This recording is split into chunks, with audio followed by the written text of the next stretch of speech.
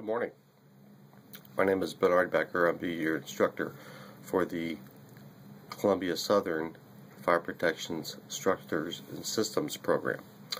As you're aware, this course provides information relating to design, features, and operations of fire alarm systems, water-based fire suppression systems, and of course special hazard systems, as well as water mains and systems and portable fire extinguishers.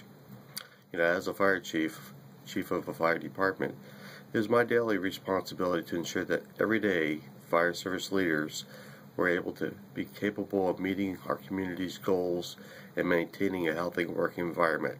Understanding these systems does meet that goal.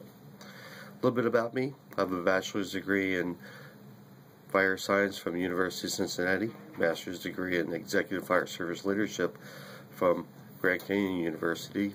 I am a doctoral candidate at Columbia Southern University in Business Administration.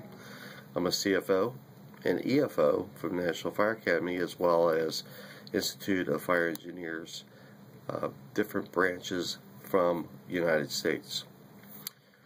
While I am a doctorate candidate, I also teach for FEMA, Homeland Security Planning for Local Governments, and actually am an EFO instructor evaluator for the National Fire Academy. Some of the expectations I have: obviously everyone needs to take time to read all the material and ask questions. I want to make sure that everyone participates and follows the APA formatted guidelines for all their written assignments. One more time, APA formatted guidelines for written assignments. That includes 2 references per assignment. Also, if you're not done so, review the student success information, and of course contact them should you have any questions. You can feel free to also to contact the library. Great resource. Again, welcome, and of course, if you have any questions, feel free to give me a call. Thank you.